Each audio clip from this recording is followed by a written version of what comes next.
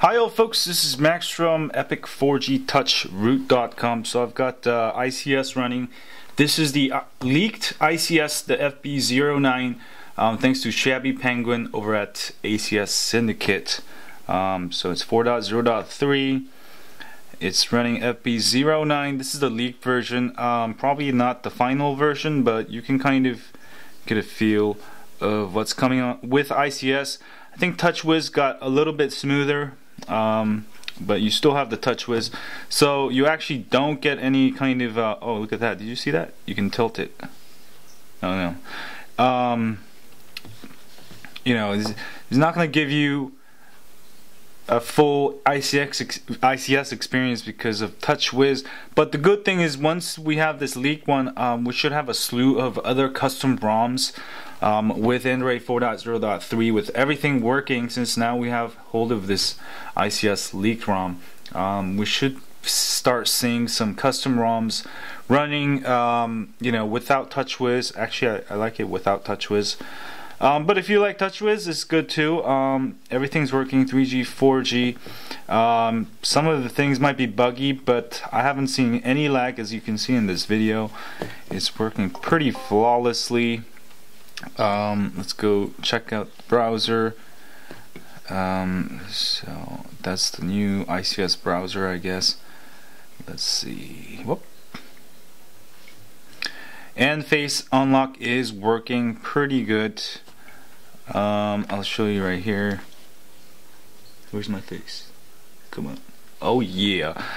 So this is good news because you know, we've been waiting for this. So I would just go ahead and flash this. It works fine. Let's run Quadrant real quick and see what kind of numbers we get. Where's my Quadrant? Oh, you know what? I didn't download it yet. I'll be right back. So let's run the ICS Quadrant here and see what kind of numbers we get. This is just freaking awesome because now we can kind of, well, all the developers can now start making ROMs with everything working.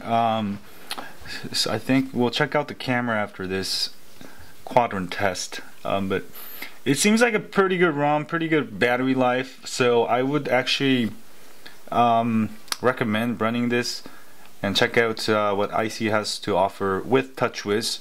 And of course, don't unroot your phone and always try to update it, because you can just install this, which is probably better than the official updates anyways. But we should have a bunch of ICS ROMs coming to Epic 4G Touch.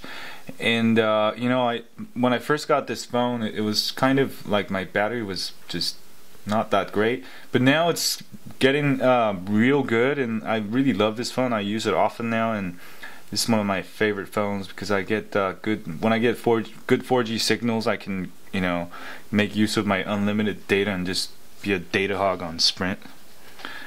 And you know, like LTE, Verizon's 4G LTE is fast and great, but inexpensive. But now they're running into problems where, you know, there's more, you know, when they first started out there was no phones. Now they're just slowing down. I think they were down like twice in the last whole month. It was for the whole day. Anyway, I got 3287, which is okay.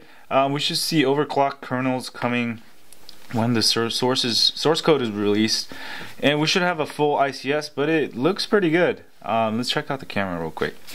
That was my only complaint with a lot of ICS ROMs, that didn't have, you know, that working, but there. Actually, it's pretty nice. So get your ICS now. Pretty easy to do. Just download the ROM file, wipe and install, and that was pretty much it for me. So I have ICS. I'll test. I have an update on this, but this is awesome. So get your ICS on. So you should have no more complaints that ICS is not here. This leaked ICS. Check it out, and don't forget to hit that like button for me, and don't forget to subscribe to our email list at Epic4GTouchRoot.com.